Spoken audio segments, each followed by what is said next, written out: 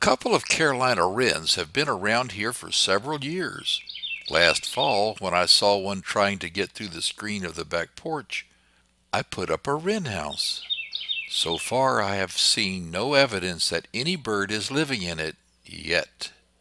This morning, when I went into the kitchen, this little wren was sitting on the shepherd's crook that we hang the hummingbird feeder on.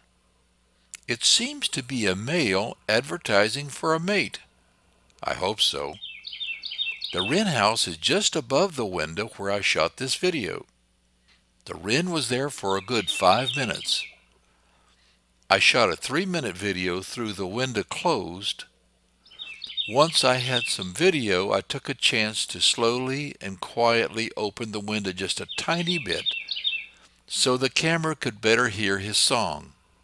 The wren did not hang around nearly as long after I cracked the window, but I got enough to make this little video. It required a bit of cutting and pasting. I hope that isn't terribly distracting. I regularly see a Carolina wren eating suet and occasionally even in the bluebird feeder eating dried worms. They go under the porch with the dark-eyed juncos and the white-throated sparrows when they get alarmed. The Carolina wren is the good wren. The house wren is the invasive species which attacks and kills bluebirds. Fortunately, I have never seen one of those around here, but I have seen one at my neighbor's house just a short distance away.